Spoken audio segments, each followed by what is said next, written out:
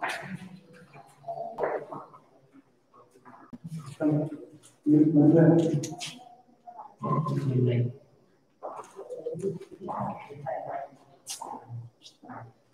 morning, class. Today, we will read the poem of your book, Honeycomb, The Shed. Before we begin the poem, I would like to ask you, what is a shed? I hope you are all familiar with the word shed. For example, a cow shed, a tool shed, a wood shed, a vehicle shed. Shed is actually a small room away from the main house for storing or keeping things, animals, tools, vehicles, etc. From the main building, from the main house, it is a little bit far away. And whatever things break or they become old, we just keep them, store them in a shed. So this poem is also about a shed. It is composed by Frank Flynn. Frank Flynn was an Australian poet. He was not only a poet, he was a doctor also. He was a missionary priest also. He was born on 6th December 1906 and he died in the year 2000. So before we understand the poem, I would recite the poem and all of you follow me in your books. There is a shed at the bottom of our garden with a spider's web hanging across the door. The hinges are rusty and creak in the wind. When I am in bed, I lie and I listen. I'll open that door one day. There is a dusty old window around at the side with 3 cracked panes of glass. I often think there is someone staring at me each time that I pass. I'll peep through that window one day. My brother says there is a ghost in the shed who hides under the rotten floorboards, and if I ever dare to set foot inside, he'll jump out and chop off my head. But I'll take a peek one day. I know that there isn't really a ghost. My brother tells lies to keep the shed for his den. There isn't anyone staring or making strange noises, and the spider has been gone from his web since I don't know when. I'll go into that shed one day soon, but not just yet. You all can see the picture of the shed in your books, and you can understand what is the condition of this shed. Now, let us understand the poem. In this poem, the poet is narrating an incident. It is in the form of a narration. So we can call that this poem is a narration. It's a narration because the poet is narrating an incident that happened with him. So let us understand the poem now.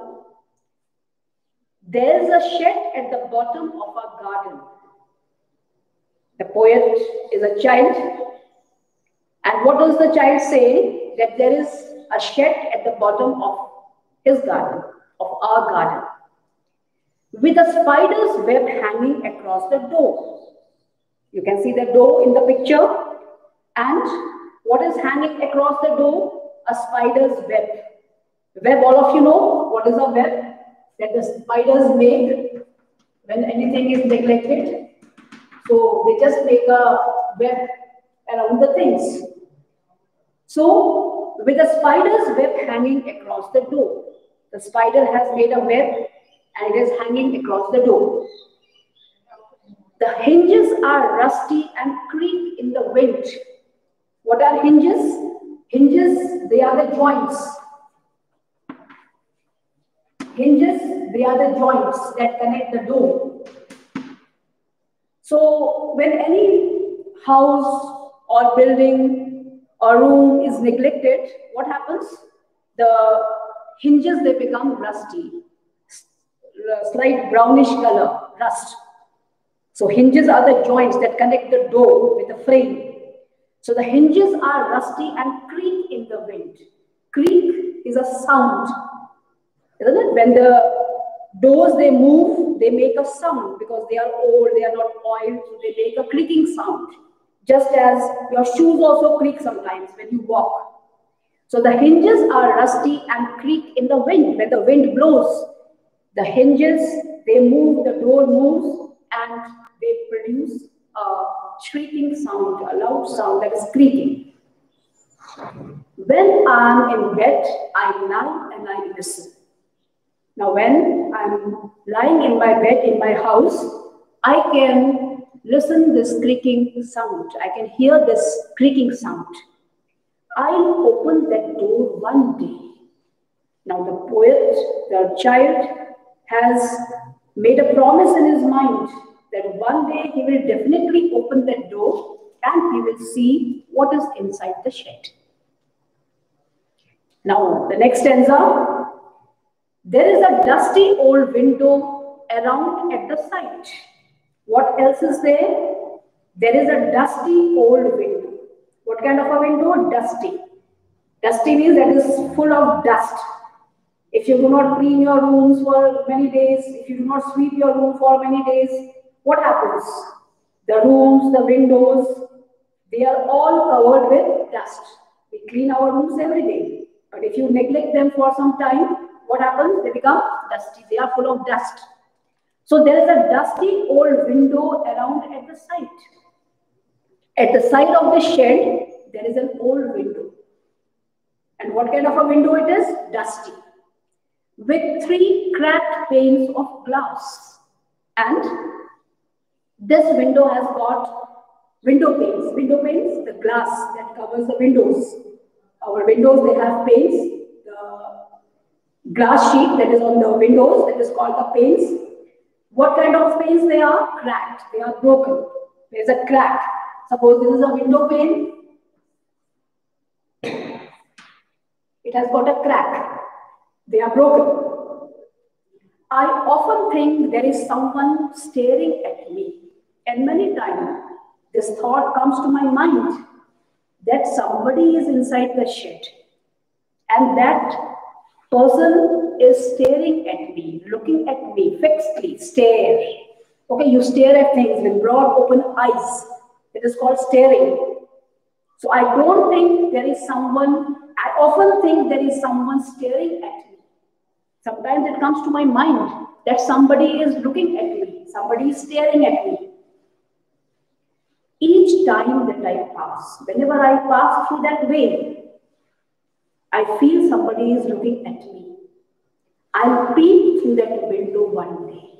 Of course, one day definitely I will peep through that window. Peeping means just looking from a hole. You also peep sometimes through the doors, through the windows to see what is inside. So he also wants to peep. And whenever he says, I will pass through that window, I will peep and see what is inside that.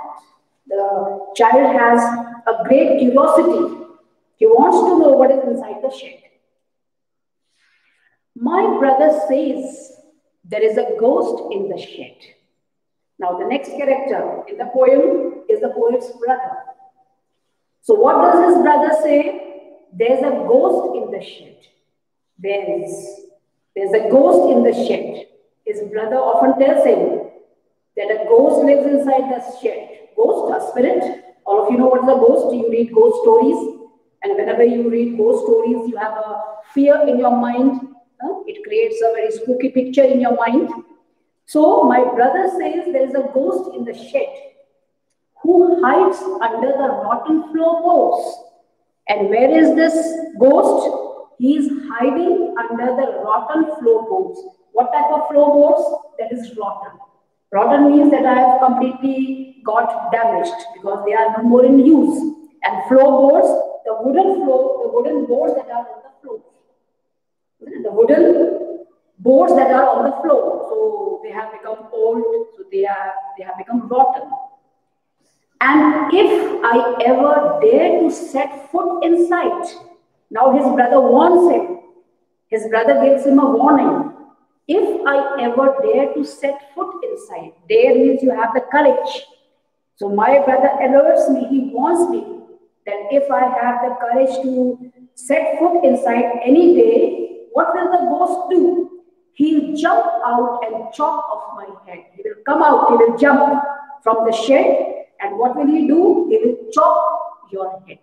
Chop means to cut. You also chop things, you chop the vegetables.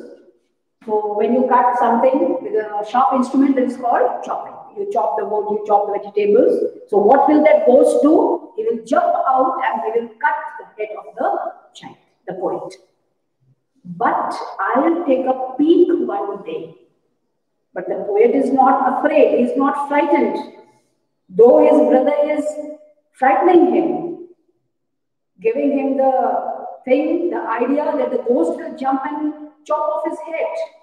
But the poet has a great curiosity. He has made a promise in his mind, in his heart. I'll take a peek one day. Peek also means look. I will have a look. I will peek. I will have a look. I will have a look at the shed one day. Definitely I will look at the inside. What is inside the shed? I know that there isn't really a ghost. My brother tells lies to keep the shed for his den. Now what does the child say now? I know there isn't any ghost there. Isn't, there is not. I know that there isn't any ghost inside the shed. My brother tells lies to keep the shed for his den. What does my brother do? He tells a lie. And why does he tell a lie? Because he wants to keep that shed safe for his den. What is a den here? Den means the hiding place.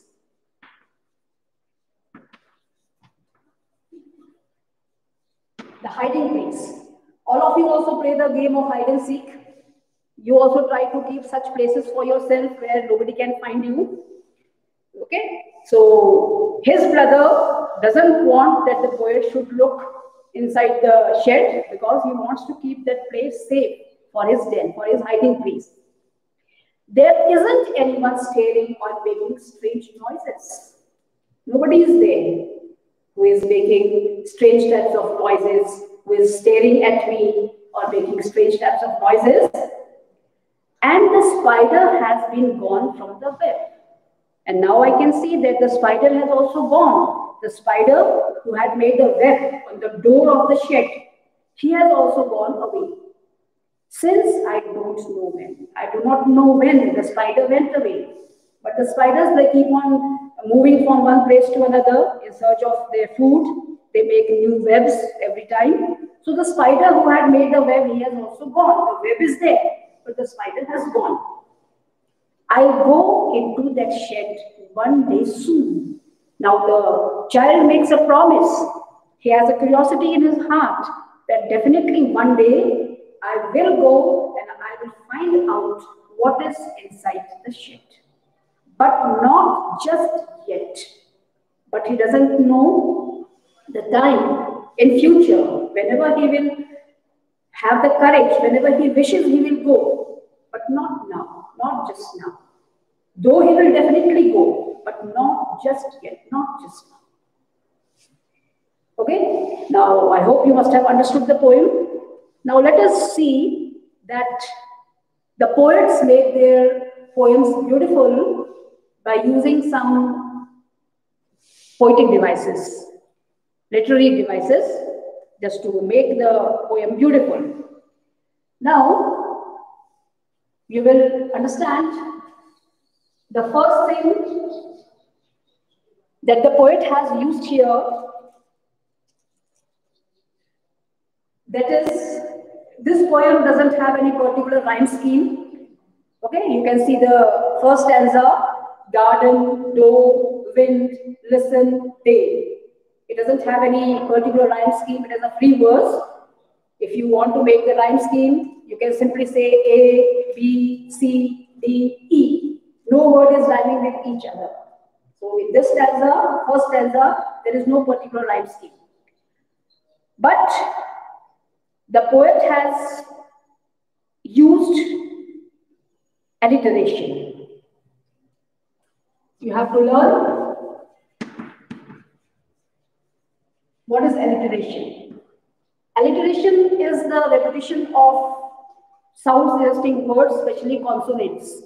Consonants, you know, A, E, I, O, U, that are vowels, and rest of the alphabets, they are consonants.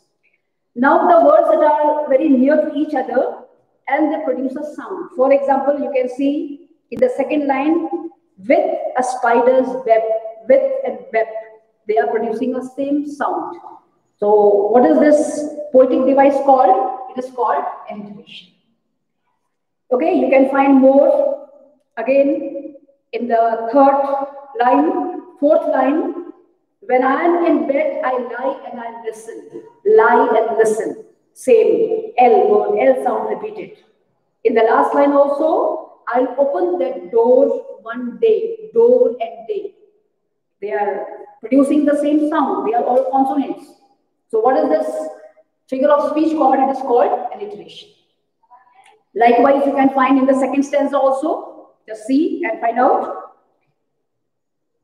In the third line, I often think there is someone staring at me. What are the syllables repeated here? Think, there. Someone staring, S and T. Then, again, in the last line of the second stanza, through that window one day. Through that, through, T sound is there. Again, you can see in the following stanzas, if there is any repetition of the syllables, where we can find out the alliteration. And again, in the last stanza, staring, strange noises, staring and strange. So what is this called? The repetition of the syllables of the consonant sound, that is called alliteration. Now, the poet has used a lot of imagination. Imagery is there. He is imagining a ghost inside the shed. The ghost bouncing, the ghost jumping. He will attack. So this is the imagination that the poet has used. So we can just call it imagery.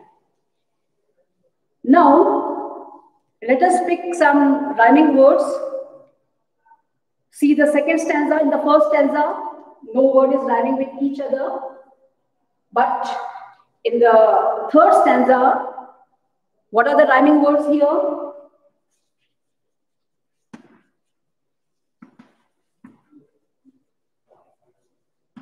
You can see the rhyming words. Glass, pass. These two words are rhyming with each other. Then see the next stanza. Shed and head. Then in the next stanza, den, when. Then the last stanza, den is rhyming with which word? When. So these are the rhyming words that have been used in the poem. Now, one more thing we have to find out. The poet has mentioned a number of phrases here that tell us that the shed is in a neglected stage. Now, find out those phrases that tell us that the shed is in a neglected state. It has not been used for many days or perhaps months and years. The condition is not good. In the first stanza, what is that phrase that tells that the shed is in a neglected stage? Spider's web hanging across the door. Where do the spiders make the web? Where nobody is coming and going, nobody is using the house. So spider's web hanging across the door. First thing. Second, the hinges are rusty and creak in the wind. Hinges, they are rusty, they have become old, they are covered with rust, and they are creaking. Then in the next stanza, dusty old window. This also tells that the shed is in a neglected stage. Then cracked panes of glass. This is also stating that the shed is not in a proper condition. Again, see the next one, rotten floorboards. Rotten floorboards also tells that the shed is in a neglected stage.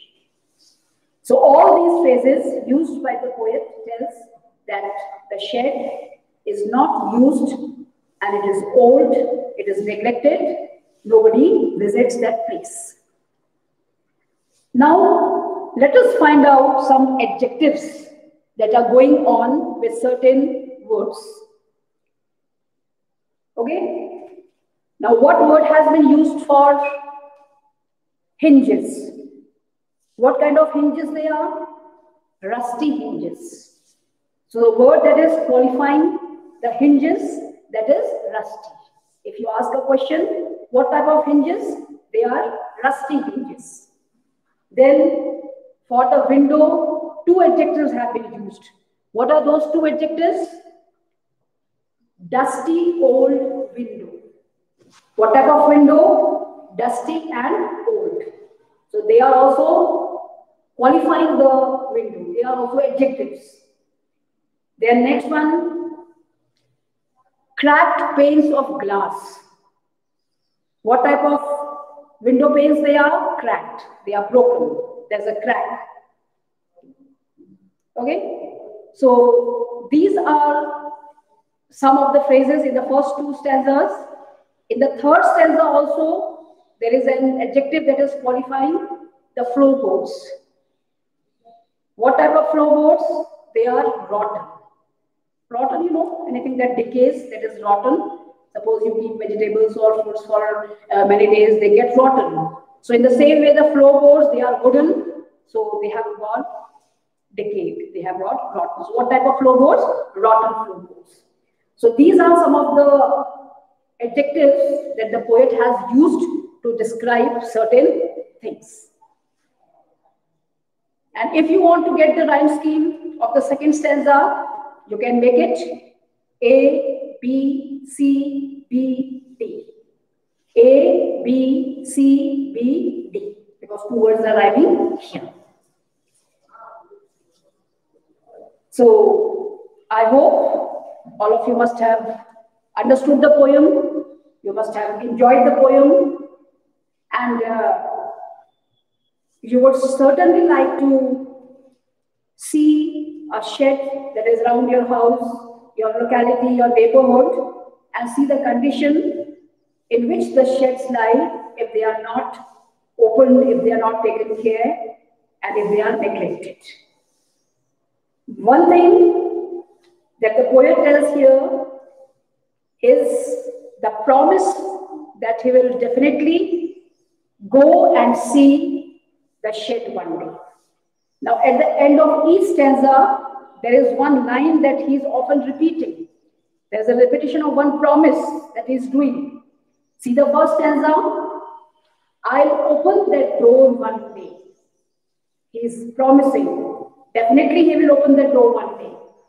I'll peek through that window one day. He will go and look, he will peep and see what is inside. Third stanza, but I'll take a peek one day. Definitely I will have a look of the shed. And in the last stanza, I will go into that shed one day soon. A promise that he is making, that definitely one day he will go and see what is inside the shed. So once he has made the promise, he wants to fulfill his promise, though the time he is not telling. In future, whenever he wants, he will go and look at the shed. So that's all in the poem. Now all of you will just give a short description of the shed in your own words. Write a paragraph describing the shed. That's all for today. Thank you.